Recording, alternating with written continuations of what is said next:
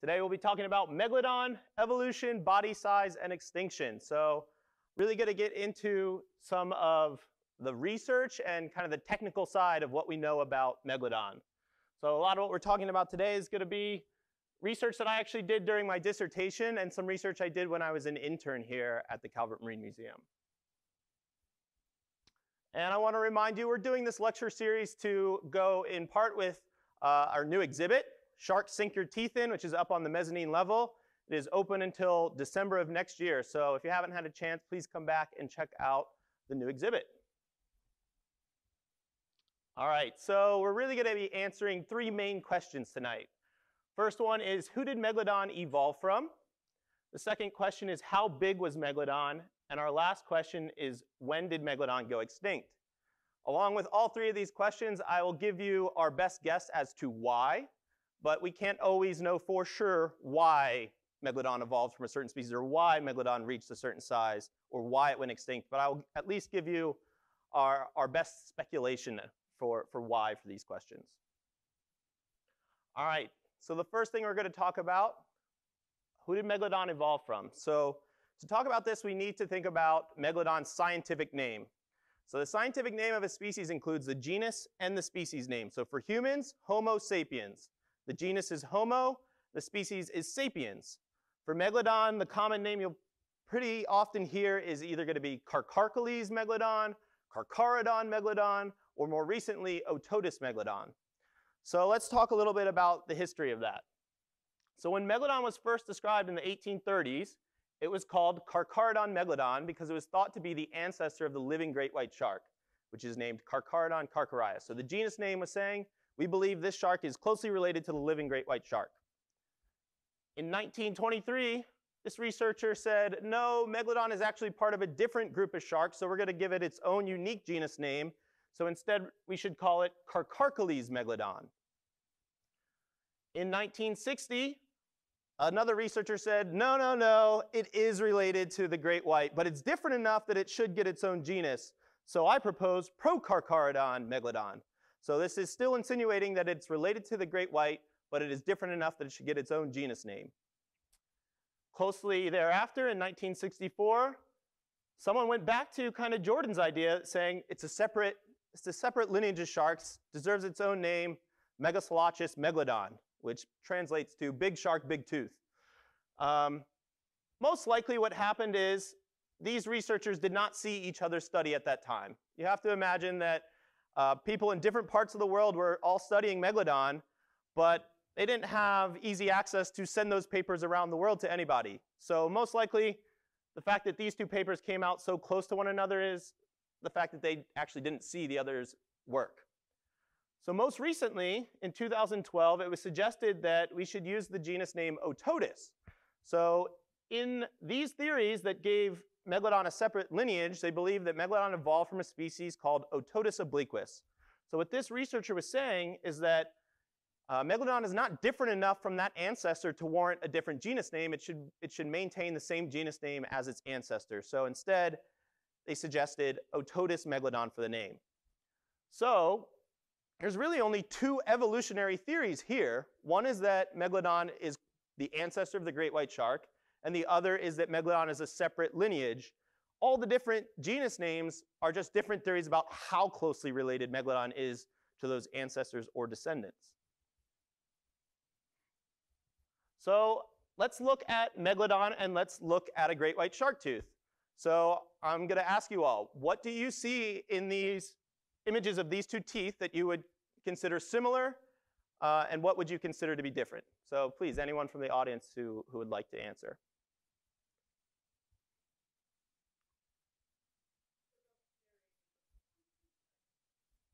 Excellent. So they both are serrated. One seems to have larger serrations. Which one has larger serrations? It's the obvious answer. Yeah, the great white seems to have larger serrations relative to the overall tooth size, right?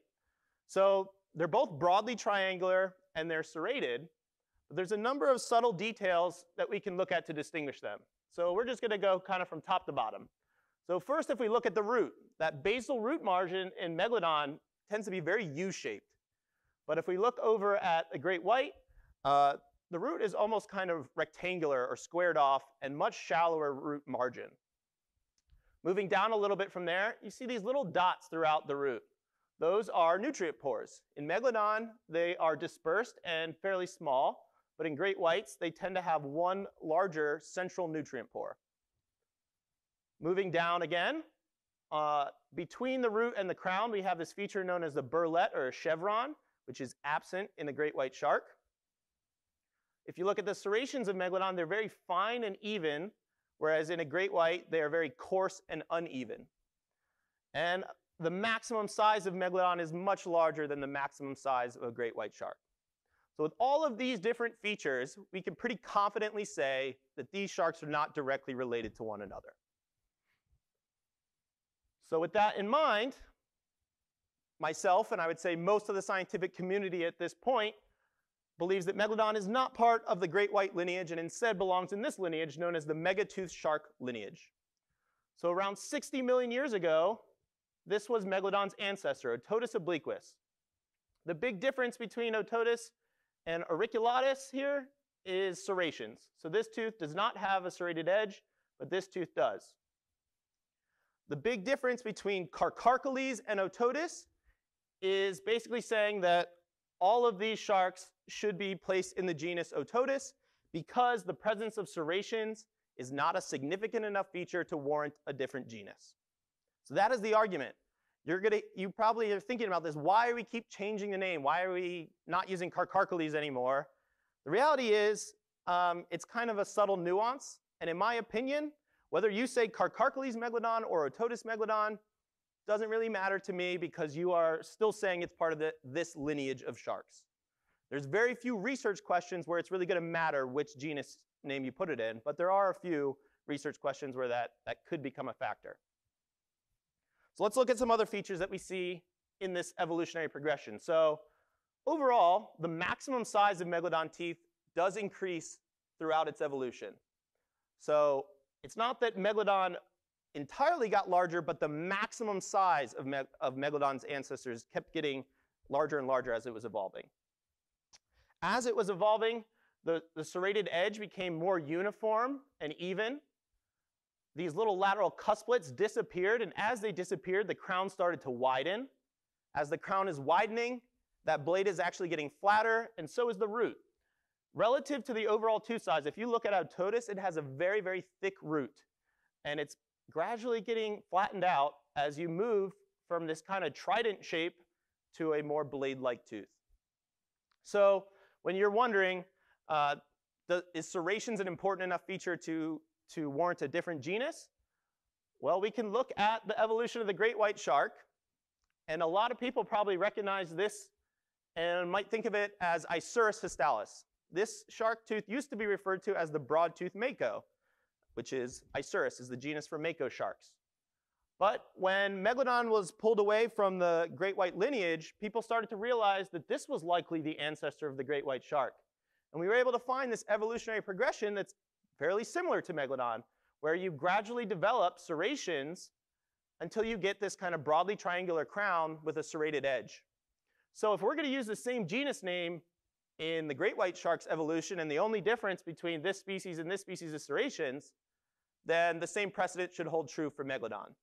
So for that reason, we are starting to change a lot of our exhibits to say Otodus Megalodon, because that falls in line with how we're treating the great white lineage. One thing I want you to keep in mind, because this will come into play later, these serrations developed around 8 to 5 million years ago. So the earliest true great white sharks are somewhere in this range. About 8 to 6 million years ago is probably the earliest great white shark. The common name that would be more appropriate for this, rather than broad-toothed mako, would be extinct white shark, since we are now placing it in this lineage. With that, our two lineages are placed in two separate families. So Megalodon's lineage, the megatooth sharks, are in this family, Otodontidae, and great white lineage and makos are placed in a separate family, Lamnidae. So the last common ancestor between Megalodon and a great white shark was probably during the Cretaceous, more than 65 million years ago. So we went from thinking that these were directly related to one another to saying that their last common ancestor was more than 65 million years ago. So that's a pretty big change in our conception of how these sharks are related to one another. So we can see evidence of Megalodon evolution along the Calvert Cliffs. So the Calvert Cliffs span from about 21 to 7.5 million years old. So with that time frame, we're getting the last two species of Megalodon evolution. We get Otodus chubatensis, which has the small cusplets, and then we get Otodus megalodon, which does not have the lateral cusplets. So when I was an intern here at the Calvert Marine Museum, my research project was looking at the rate of evolution between these species. So basically, how long did it take for these lateral cusplets to fully disappear? So what I did is I looked at every megatooth shark we had from Calvert Cliffs in our collection and in the Smithsonian's collection that had very precise stratigraphic data. I needed to know where in the cliffs these came from to put it into this temporal context to look at this. And what we see is a very gradual trend of these cusplets disappearing, and it took a long time. It took roughly 10 million years for this final transition to occur. So you might argue that the loss of lateral cusplets relates to the tooth becoming more blade-like and to be more efficient as a cutting tool. But if it's taking over 10 million years for that transformation to occur, that means there is not a very strong selective pressure for that to happen. So those little lateral cusplets probably weren't really impeding the shark's ability to feed on marine mammals. Instead, the reason those cusplets are disappearing is because that crown is widening. And as that crown is widening, those cusplets are essentially just becoming part of the overall cusp, the main portion of the tooth. So why did Megalodon change? It's exactly what I'm describing. Over a long term, we might say that there is this trend becoming from more grasping-like, having a narrow cusp with these lateral cusplets and a very robust root. I would refer to that as a grasping type tooth. Think of it like a fork. You're grabbing and holding your food in place. As we are evolving, we develop serrations. Serrations first appear at the same time that marine mammals evolve. So this, to me, is a pretty good indicator that the reason these serrations were developed were to take advantage of this new prey source, these highly nutritious marine mammals that have just entered the marine realm. And through time, the teeth are basically just becoming more efficient cutting tools.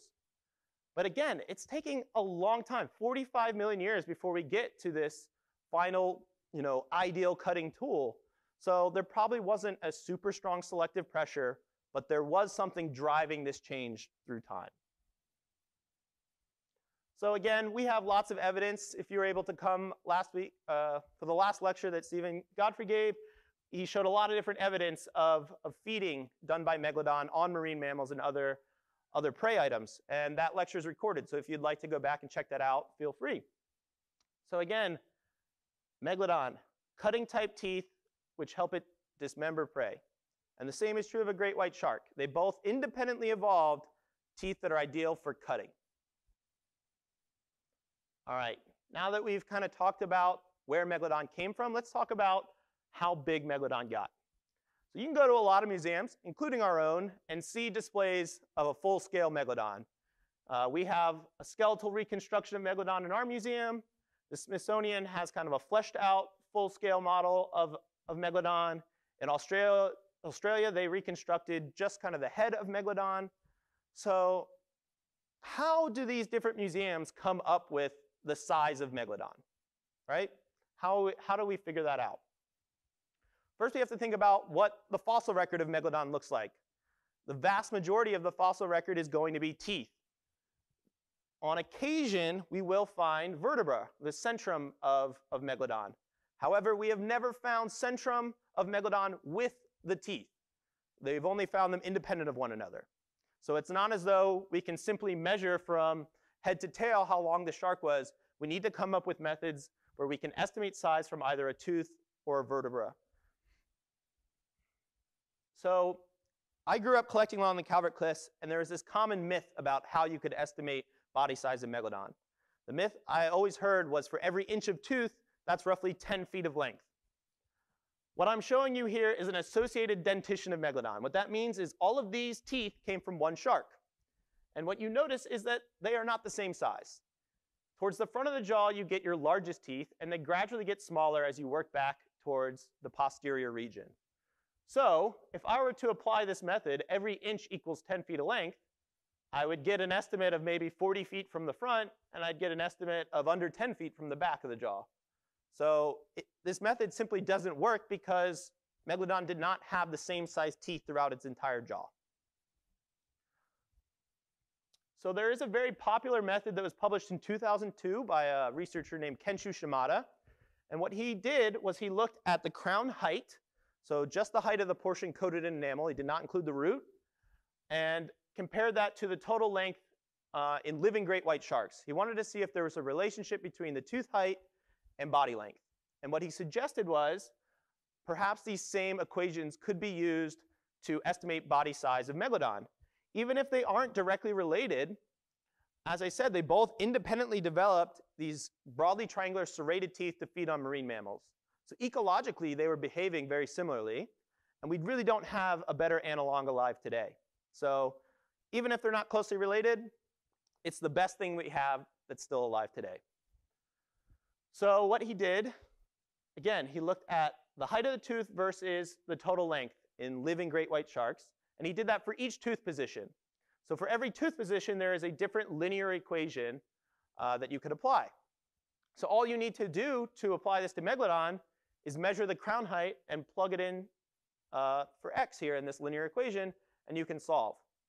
The issue with that is you need to be able to identify an isolated tooth to its proper tooth position first, and I just showed you the shape change is very gradual from one tooth to the next. So it is really impossible to take an isolated tooth and know definitively the exact position it came from without having the other teeth for context. So when I was at University of Florida for my PhD, I was working with some teachers, and they wanted to do a lesson on estimating body size of Megalodon. And a fossil collector, a very famous fossil collector named Gordon Hubble, donated an associated dentition of Megalodon to the Florida Museum.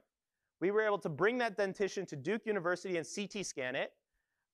And now those 3D files are freely available online on Morphosource, and a copy of that dentition is over on the table here if you'd like to check out after the talk. So for the lesson, the first thing the students do, we disperse the teeth to the students randomly, and we ask them to go up and try to arrange the dentition. So by doing this, because they only have the isolated tooth, they inevitably are going to get some out of place. And once they start to see those teeth next to other teeth, they can tell that is not the right progression from large to small teeth. So they realize that you cannot identify accurately an isolated tooth to the exact position. But when you have an associated dentition, you have context to put the puzzle together. So we get the teeth in the proper order, and then the students took measurements of the teeth and applied Kenshu Shimada's linear equations to estimate body size. So at the time when I created this lesson, I assumed that these equations worked. They were published in 2002, and they had repeatedly been used by other researchers to estimate body size. But it turned out no one actually tested these equations on an associated dentition before this lesson. So the students actually came up with a very interesting result. The anterior teeth, those at the front of the jaw, gave an average estimate around 44 feet. The lateral teeth gave an average estimate around 64 feet, and the posterior teeth gave an average estimate around 110 feet. So for this one shark, using this method, the range of estimates was basically 40 to 148 feet. So that does not really tell us anything about the body size of this shark. So effectively, these students disproved a published scientific method, and it was completely serendipitous. We did not expect this to happen. But because of that, I actually added a component to my dissertation where I collaborated with some researchers to develop a new method for estimating body size in Megalodon. And instead of using isolated teeth, we were using only associated dentitions. And rather than using the height, we were using the width of the teeth. So the idea was the width of the teeth is going to be constrained by the size of the jaw and would be a better proxy for estimating body size. And by using associated dentitions, we wouldn't have to worry so much about if we are accurately identifying a tooth to the exact position. So what we did is we take a jaw and you divide it into 4 regions. You have your upper left, your upper right, your lower left, and your lower right. And the reason we do that is because even though they're an associated set of teeth, it's the fossil record. They're not entirely complete. There's often teeth missing from certain areas. And it also allowed us to compare estimates from the upper jaw versus the lower jaw to see if one's more reliable than the other. So essentially the way this works, we're still using a great white shark as our analog. Like I said, they may not be directly related, but it's the best thing that's alive today. So I can measure the width of these teeth from this modern great white shark. When that shark was caught, they measured the total length. From our fossil dentition, I can measure the width of these teeth, and I can calculate now for my unknown body length. There's 4 variables, 3 I can measure, and 1 I can calculate for.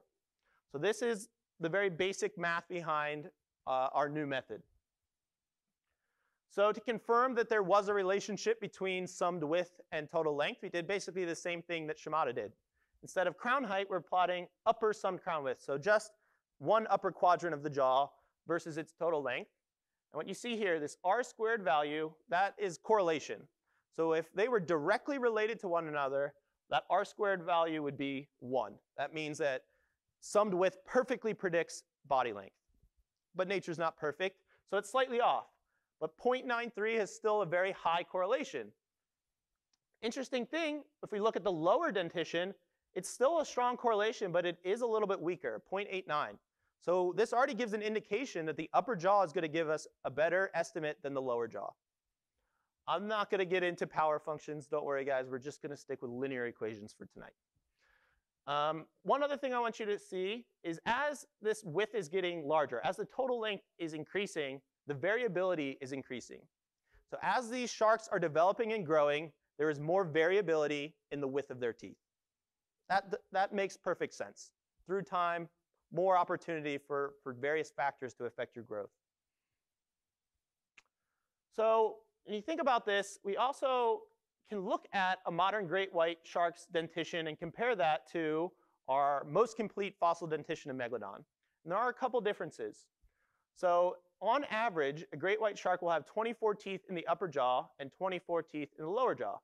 However, based on our most complete individual Megalodon, it had 24 teeth in the upper jaw and 22 teeth in the lower jaw. Another indicator that the upper jaw might be a better predictor for body length than the lower jaw. Another thing you'll notice is in the lower teeth, there's a wider gap between them. So what that means is there's more accommodation space for those teeth to grow. So there's more space available for variability in the lower jaw than there is in the upper jaw. The fact that those are closely packed in together, there's just not a lot of space for continued growth in the upper jaw. Another slight difference between the dentitions is the third tooth here.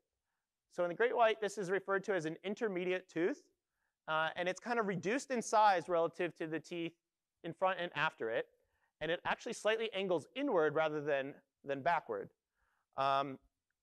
Based on the associated dentitions we have found so far of Megalodon, it does not appear that Megalodon had that feature. It's possible that, let's say, this tooth is that intermediate and it belongs over here, and we just reconstructed it wrong. But in terms of measuring summed width, it really doesn't matter if I put that tooth here or here. It's all going to be summed together. So as I mentioned, this is the most complete dentition of Megalodon known. This was found in Florida in the Bone Valley region, but it's still missing some teeth. So we have not actually found an entirely complete dentition of Megalodon yet. All right, so in order to test this method, I had 4 associated dentitions of Megalodon, and I had 4 associated dentitions of Megalodon's immediate ancestor, Otodus chubatensis. And again, like I said, there's a lot of gaps in here because it's the fossil record. We don't have everything perfectly preserved. We're often missing at least 1 or 2 teeth, and in many cases, we only have like half of the jaw preserved. So this one up here at the top, which is missing almost the entire right side here, is actually the one that's 3D printed over here. So all these teeth that are missing, all we did was we took these 3D files and we mirrored that.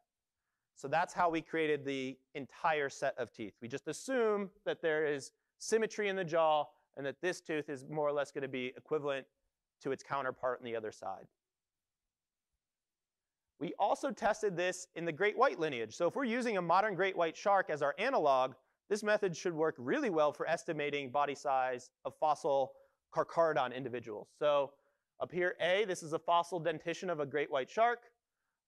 B is the ancestor Carcharodon histalis. And then here, this skeleton is actually the intermediate, the transitionary species called Carcharodon hubbeli, named after Gordon Hubble. So with this one, because it's actually preserved as a skeleton, we can compare our estimates from the teeth to the estimates we get based on the vertebra. So another way to kind of validate that our method is accurate. So in order to account for missing teeth in these dentitions, essentially what we did is looked at what proportion of the summed width does each position account for. So essentially what this is saying is that the first tooth in the jaw in a great white shark accounts for approximately 10% of the summed width. So if I'm missing that first tooth, I can now calculate an approximate width for that tooth using this. So A and B are based off of modern great white sharks.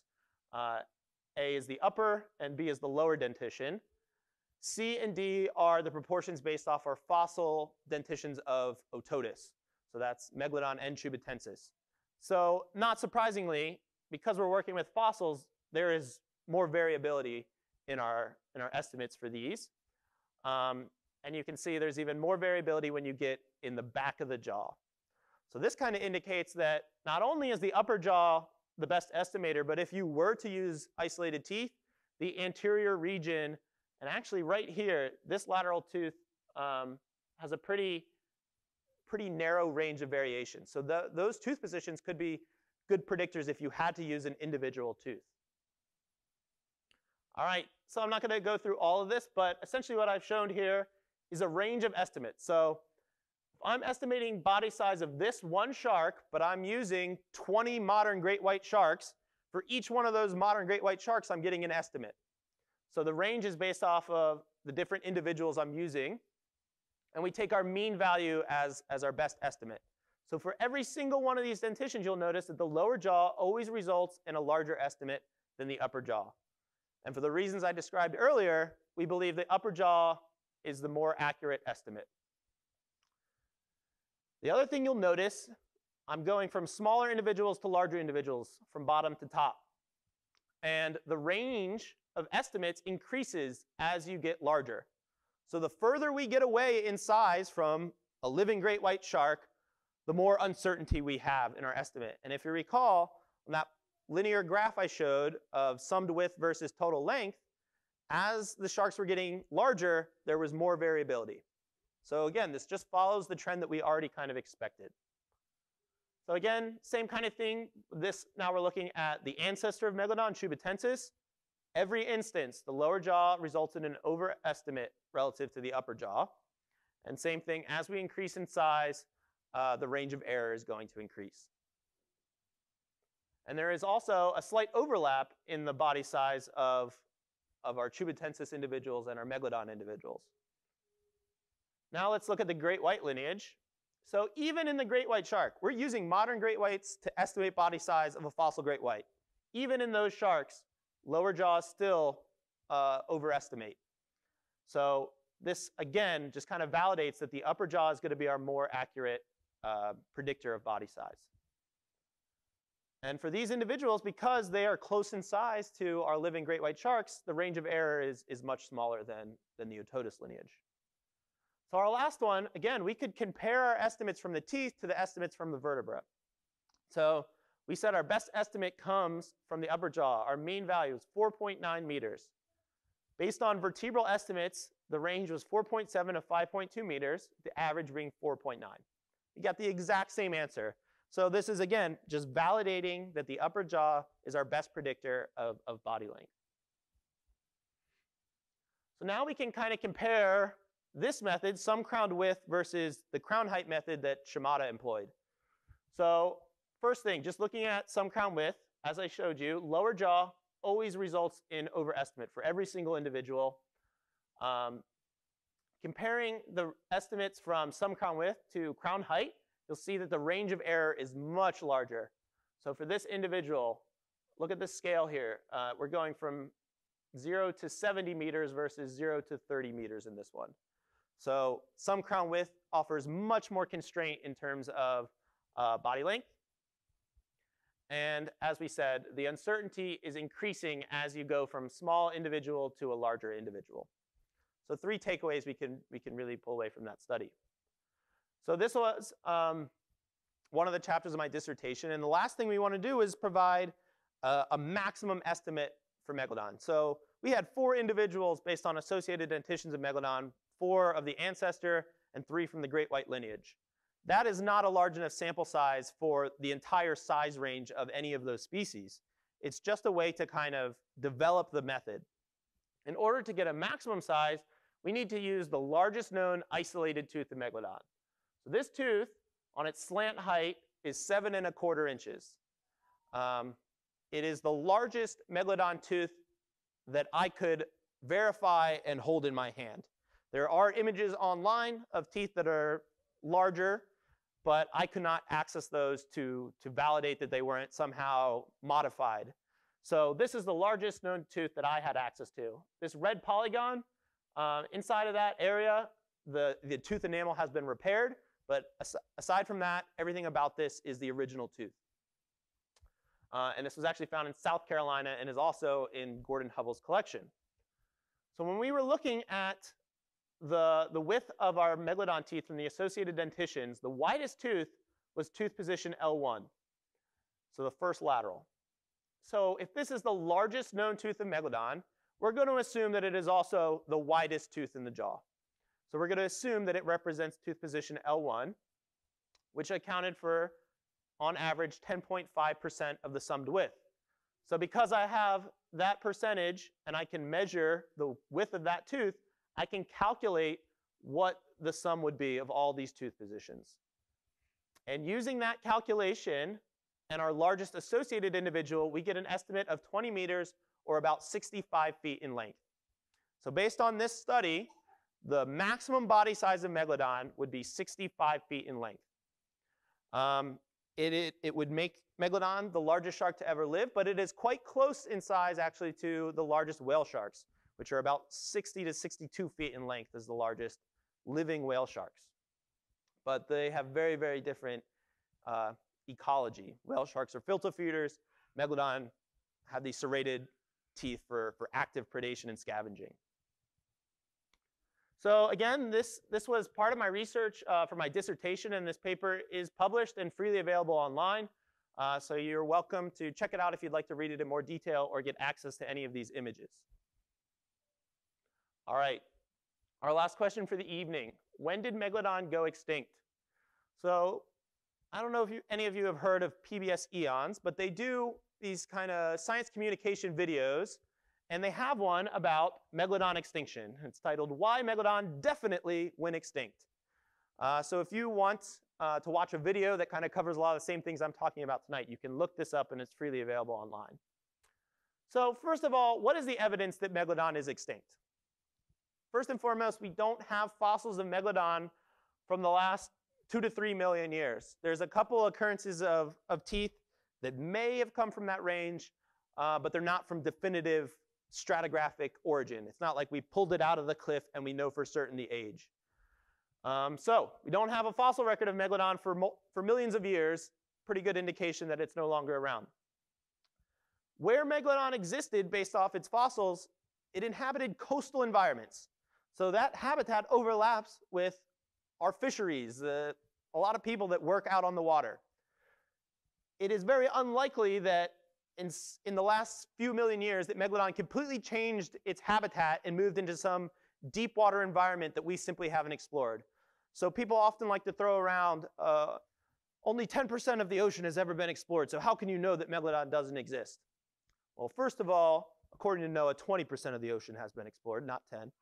And secondly, Megalodon's habitat overlaps with the areas that we frequently are inhabiting as well. So we would expect to have encounters with it. And with that same thought, there wouldn't be speculative sightings. There would be definitive sightings. If you've got a fisherman out there chumming the water and you've got this massive shark swimming in the same area, it is not going to swim away. It is going to come explore that chum. So there really wouldn't be any need to speculate about the existence of Megalodon. So there's 2 main papers that were published that discuss when did Megalodon go extinct. First one was published in 2016 by Catalina Pimiento and others. And essentially what they did in this study was they looked at the geographic range of Megalodon, and they looked at all publications that name Megalodon, and they verified those occurrences and looked at where they fit in time. The second study was published in 2019. And essentially what they did is they focused on the eastern North Pacific, and they kind of vetted all of the data that was reported in this study and included a couple of other occurrences. And they came to a slightly different conclusion. So let's look at these two papers. So the first paper in 2016, as I said, they wanted to first plot out where did Megalodon occur? What is the geographic range of Megalodon? So the blue dots are verified occurrences that they can confirm are correct. Yellow dots are what they refer to as dubious records that most likely are not accurate. Either the information on the card was incorrect, something about the information was not accurate. So from this map, you can see that Megalodon inhabited global oceans, right? It was all around the world. It also had a pretty high latitude tolerance. So it's not like it was restricted to warm waters in the tropics. It lived in temperate regions that had colder waters. And in fact, ancestors of Megalodon have even been found in Antarctica. So the megatooth lineage has been found on every single continent. They lived globally, and they were capable of tolerating colder temperatures. So the next thing that this study did was they plotted out the geographic range through time. So the early Miocene would be about 20 million years ago, middle Miocene about 15 million years ago, late Miocene about 10 million years ago, Pliocene about 5 million years ago or so. And what you see is that the range did not really change that significantly through time. Megalodon continued to inhabit all the oceans basically throughout its evolutionary history. The one thing that did change was the abundance of Megalodon teeth. So Megalodon's abundance peaks in the middle Miocene when climate was warmer. So the overall range of the shark may not have been affected by climate, but the abundance, how prolific they were in the seas at that time, was likely affected by climate. And with this, they found that Megalodon most likely went extinct at the end of the Pliocene, around 2.6 million years ago. So end of the Pliocene, start of the Pleistocene is when climate really started to get colder. So this kind of would suggest that if the extinction event happened at 2.6 million years ago, climate was probably involved because it just corresponds so well with the timing. So the second study that we're going to look at, they actually found that Megalodon most likely went extinct around 3.6 million years ago. So about 1 million years before global climate started to really get a lot colder. Essentially what they did is they looked at all of these occurrences. And again, remember, they were only looking in the eastern North Pacific. So they narrowed the scope, the geographic range of their study. But they looked at all the occurrences and kind of tried to verify the data. And what they found is all of the occurrences younger than 3.6 million years ago were either showed evidence of reworking, which means they're very tumbled and worn, so they were likely transported and redeposited. So along the Calvert Cliffs, as I said, they're about 20 to 7.5 million years old. On occasion, we'll find horn corals that are hundreds of millions of years old. And those got into those young deposits because the rivers are transporting sediment from the Appalachians down to the bay, and with those sediments, on occasion, will come fossils. So older fossils are being reworked in to a younger geologic strata. So the same was likely true for these occurrences of Megalodon in these formations. They were reworked into those formations. The other thing was many of the sites that they named, many of the formations were inaccurately dated. So when they used the more appropriate dates, again, all of the verified occurrences of Megalodon were 3.6 million years ago or older. So 1 million year of time in conception of all of geologic time, 1 million years is not a lot. But in terms of explaining why Megalodon went extinct, this has big implications about how well this correlates with climate. So if this happens well before this climatic event, it would indicate that there is some other explanation for why Megalodon went extinct. So the three main theories you will often hear for why Megalodon went extinct are competition, prey availability, and migration routes. So competition, as I showed you earlier, In the great white lineage, around 8 to 5 million years ago was when serrated teeth started to develop in the great white lineage. So they became more efficient at feeding on marine mammals around that time. So now Megalodon has to compete with this other shark that's capable of eating the same food, but requires a lot less food to survive. So in this sense, Megalodon's massive size would actually be a detriment. It'd be more difficult to maintain that body size because you require so much more food. So competition is likely the most reasonable explanation for Megalodon's extinction. The next one you hear often is prey availability. So what we're looking at here is cetacean generic diversity. So what's the total number of genera of cetaceans, whales and dolphins? It peaks in the middle Miocene. If you recall, that's when the abundance of Megalodon teeth peaks as well. So global climate warmed and prey was at its peak in terms of availability. So Megalodon was thriving at that time. Then you start to lose a lot of diversity. So the number of whales and dolphins out there was declining. So certainly, with more sharks capable of feeding on the same thing and less prey available, another reason that Megalodon may have gone extinct. Again, very difficult to maintain that massive body size if you can't get enough food. The last explanation you often hear is these migration routes. So around 3 to 5 million years ago is when Panama formed. And when Panama formed, it separated a marine connection from the Atlantic Ocean and the Pacific Ocean.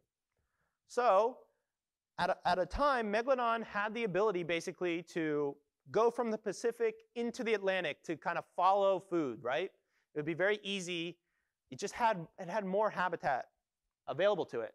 But once that landmass forms and it separates these two oceans, the only way to get from one to the other would be to take this really southern route, very long journey, and you have to go through a very steep temperature gradient from maybe the tropics down into temperate, into polar regions and back around. So Megalodon may have been capable of that, but it's way more difficult than simply crossing through this tropical seaway. There's also studies that have shown that there were nursery habitats around here. So if this seaway disappears, maybe that affects the nursery habitats as well. So this probably played some role. And in fact, most likely all three of these things had some role. But I would say that based off the timing of the extinction, competition was the biggest factor. And the great white shark wasn't the only other predator at that time capable of feeding on marine mammals. There were other species capable of doing that. So if you're going to be that big and have to deal with other predators feeding on the same food source, you're going to go through a tough time. So with that, to answer our 3 questions from this evening, so who did Megalodon evolve from? Megalodon evolved from Otodus obliquus and is not directly related to the great white shark. In terms of why, Megalodon's evolution is likely closely tied to the evolution of marine mammals. They evolved this larger size and these serrated teeth in order to prey upon this new food source. Megalodon likely reached a maximum body size of 65 feet or 20 meters. And again, this increase in size was likely correlated with the evolution of marine mammals. As marine mammals were evolving, they were also increasing in size, and Megalodon was doing the same. So it's often referred to as an evolutionary arms race between predator and prey. Finally, based on the most recent study, it seems that Megalodon went extinct during the Pliocene around 3.6 million years ago, so about 1 million years prior to that global cooling event when the Pleistocene glaciation started. And again, Megalodon's extinction was likely driven by competition with other predators, as well as prey availability, perhaps climate, and changes in geography. So please come back and visit our sharks exhibit. And with that, I'll gladly answer any questions you all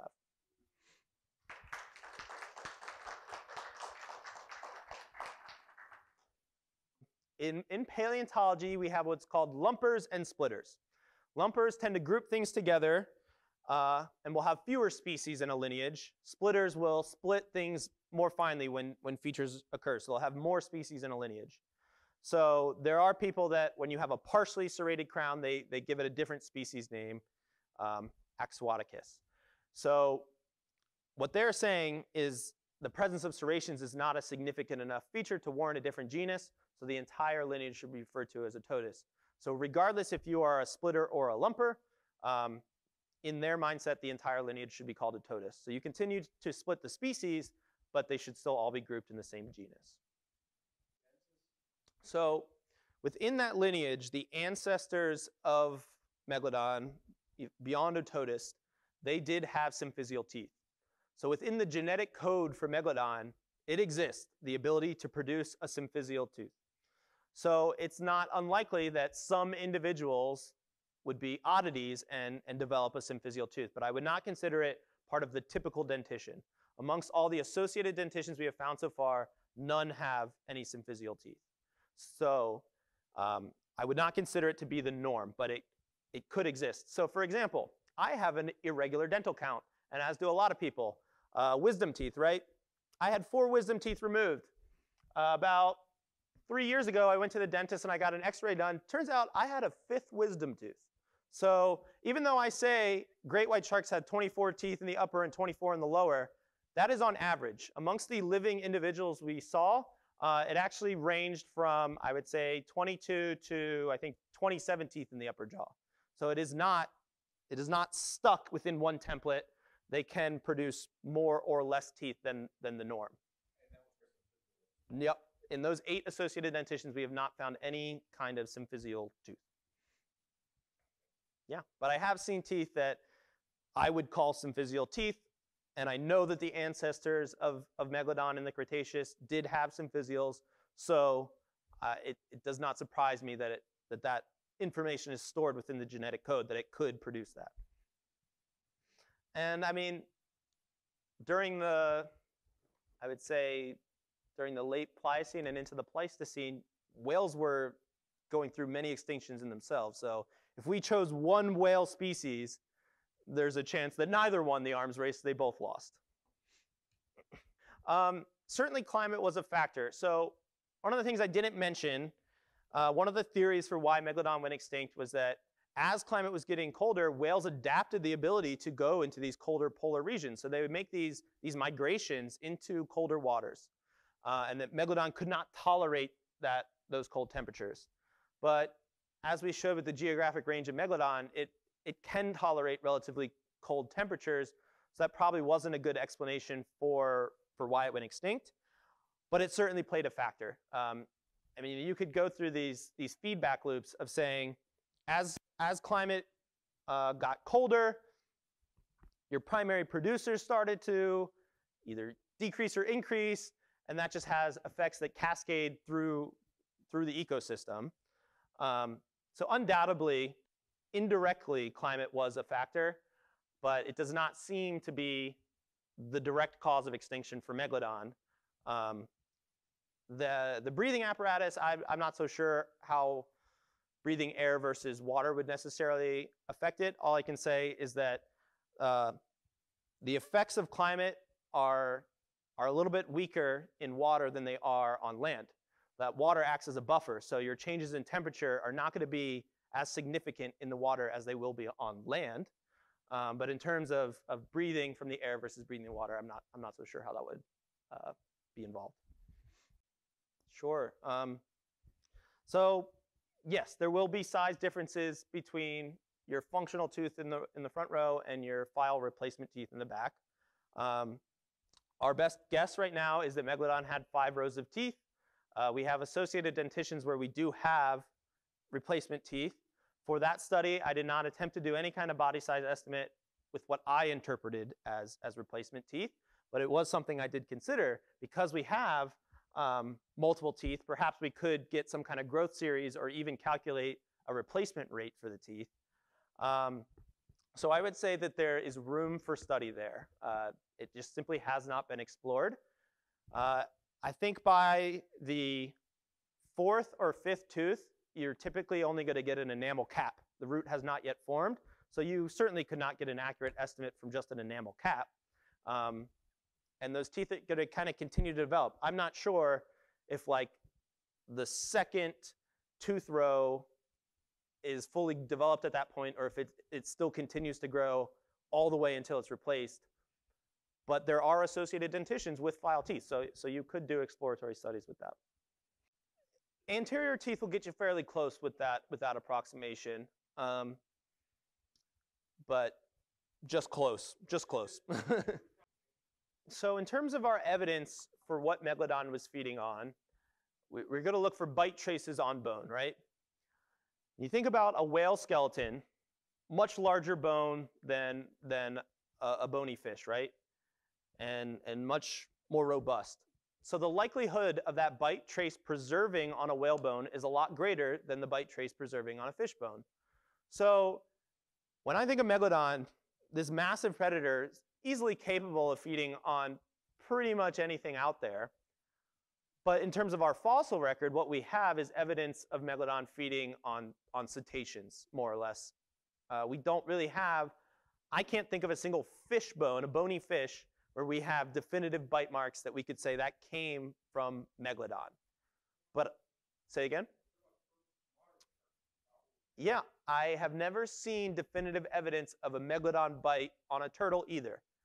But I suspect still that they, I'm sure in the evolutionary history of Megalodon, at least one of those guys ate a turtle at some point, decided whether they liked it or not.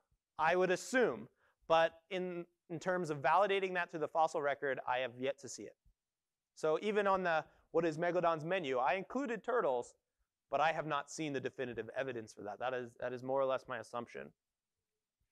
We do have evidence of scavenging versus active predation. We can say that there are instances in which Megalodon was actively preying upon cetaceans versus simply scavenging. But we really don't have enough information in the fossil record to definitively say if Megalodon's diet was restricted to cetaceans. I mean, I would also assume that Megalodon ate other sharks, but the cartilage just simply doesn't preserve well enough for me to validate that in the fossil record. Are we shark tooth fairies? I kind of like that. I'll add that to my byline, shark tooth fairy. See, you're going to start finding a lot of shark teeth in the bed. Any other questions? All right. Well, thank you all for coming. Please feel free to come check out the 3D printed dentition. My business card's over there if you'd like to take one, and you're welcome to email me anytime.